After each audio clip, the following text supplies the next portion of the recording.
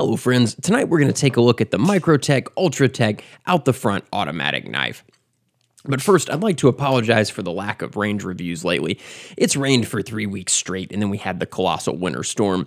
Neither one of those things made for range reviews that would have been much fun for y'all to watch. So instead, here's another rainy day desktop review.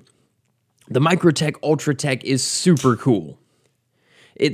It looks like the kind of knife that you would carry if you were in one of those weirdly wholesome gangs from West Side Story. But if you were also a spaceman as well, this would be your crazy West Side Story gang space knife. The Ultratech is kind of as much a fashion statement as it is a super functional tool as well. So in the past, I've been prone to buying the same knife over and over again for everyday carry. And that has always been this CRKT Crawford Casper folder. I really love these things. I've owned a ton of them. They're super useful. And though I've owned many knives over the years, I found that those could be abused, and they're inexpensive enough that I didn't feel absolutely horrible about it. So anyway, recently, well, I felt like maybe I should upgrade and change my approach to the knife that I carry. Knives have always been tools, and I just didn't treat them well. So I thought, man, I'm going to get a really cool knife and see if even I can learn to treat my defensive items more like a careful, intelligent human and less like a wild and hungry capuchin monkey. Also, I figured if John Wick likes to stick an Ultratech in his socks, I'll probably enjoy sticking one in my pants. So I bought one that looks just like the one that he has in the first movie. Features. The Ultratech is a double-action OTF, or out-the-front knife, meaning that the blade fires from the front of the handle when one pushes the finely machined button forward, and then it retracts back into the handle when one pulls the button rearward. My Ultratech has an aluminum handle with a 3.4-inch L-Max blade. You can see that there. This is the double-edged blade. That's what the DE stands for, and this is said to be the satin finish. Some Ultratech blades are made of M390 rather than L-Max, and I thought I was getting M390, and I would have preferred that, but we'll talk more about that later. This knife weighs a very comfortable 3.2 ounces. You can see Microtech's proprietary screws here. These are said to prevent counterfeiting, and they also undoubtedly look cool, in addition to making the knife very hard for the user to service. The pocket clip is super strong. And you can see it's got the date and the serial number there. Mine was made in October of 2018. You can see that the pommel has a handy glass breaker.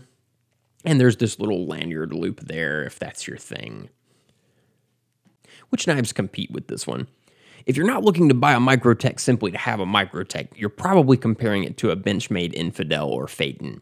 The Infidels, even the Mini, they feel a lot fatter in your pants than the Microtech, and while that extra pants girth may impress the ladies, gentlemen, or horses, you may find that it also makes the knife less comfortable to carry day after day.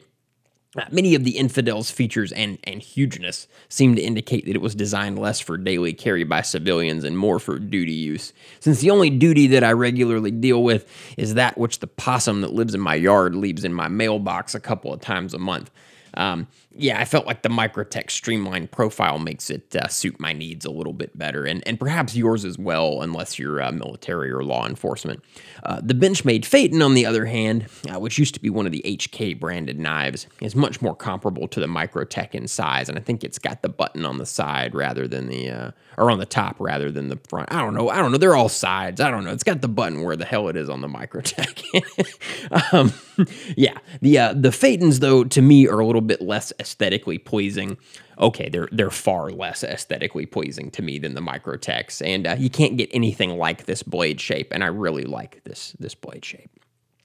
For many of us, this particular blade style is one of the reasons that we like the Microtechs. So how does the Ultratech feel and perform? It feels great, and it performs extremely well. But before we discuss why, if you're one of the 4 people who regularly watch my videos, you may have noticed that I skipped the part where I normally compare whatever product I'm reviewing to the others from the same manufacturer. I didn't do that in this case because Microtech makes so many different blade shapes and knives of every different size. Whatever you need from them, they probably make something that'll work for you. So you have a lot of choices there. Anyway, back to your regularly scheduled programming.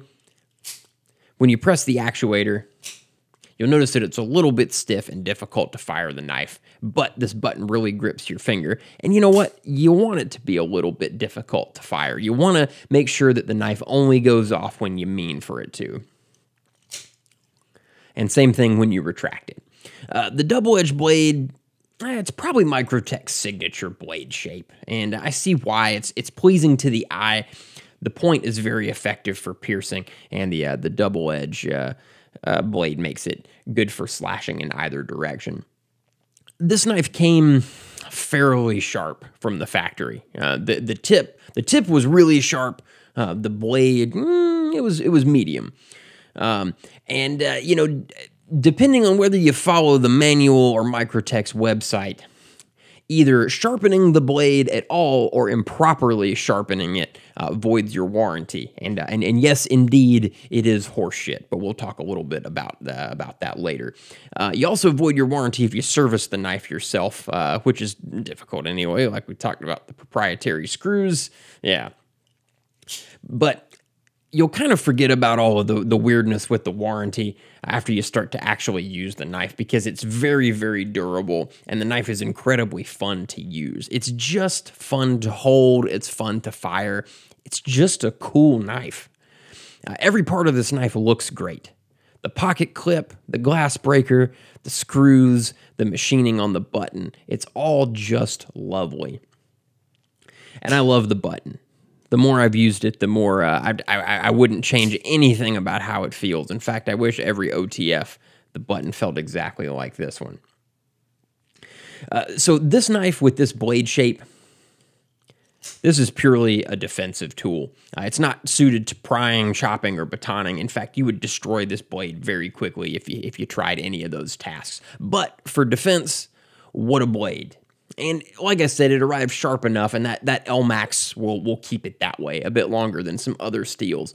But like I said before, I thought I was getting an M390 blade, but I got LMAX instead.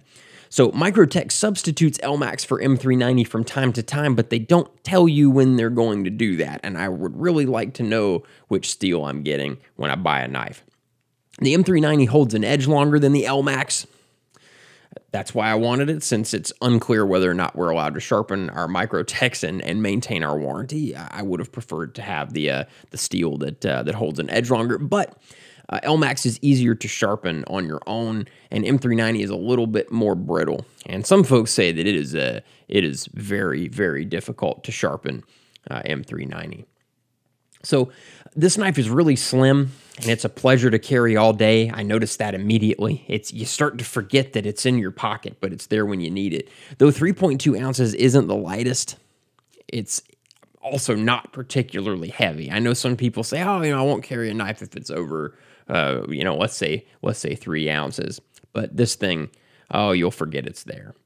The mechanism has been very reliable, and I've come to really trust this knife. I just wish that I knew definitively whether or not I could sharpen it. So what would I change about my Ultratech? I love this knife. I've enjoyed pretty much every Microtech I've ever handled, but a few things irk me. I thought I was buying a knife made of M390 steel, and I got one made of LMAX, which is also an excellent steel, but it's not M390. So who cares, you ask? I care because I spent $265 on a knife. For $265, I should get whatever kind of fucking steel that I signed up to get. And yes, Microtech says that they may substitute LMAX for M390 at any time, but why make that compromise? Why not just make every knife from M390?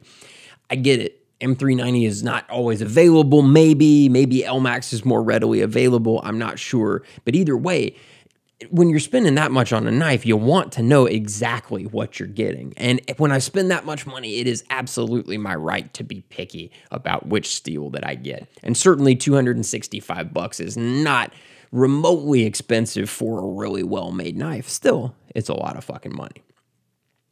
I would actually praise the use of LMAX if I were allowed to sharpen my own knife, but maybe that violates the warranty. Who the hell really knows? A Microtech dealer said that I can sharpen it, that I can call Microtech and verify that, but the manual says I can't.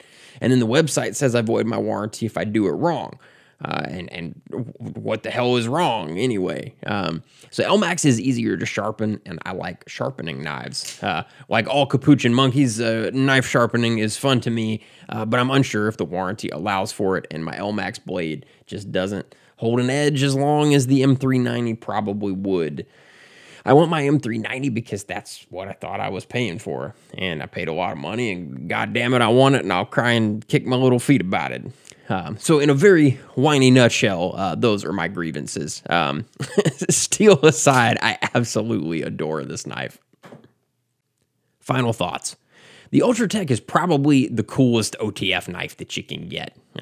John Wick killed a lot of Russians with it in the first movie, as you may recall, and if it's good enough for that, it's probably good enough for me to open letters and swat at printer paper and grip in a panic when I hear a scary sound outside at night. There's really not a more fun knife to play with when you're sitting on the couch, and you probably won't find a more aesthetically pleasing knife either. But I wish it were made out of the steel that I paid for, or at least that I thought I was paying for. I guess you need to ask retailers about each and every Microtech that you buy. Don't trust the specifications on the dealer's website because you might not get what you think you're getting.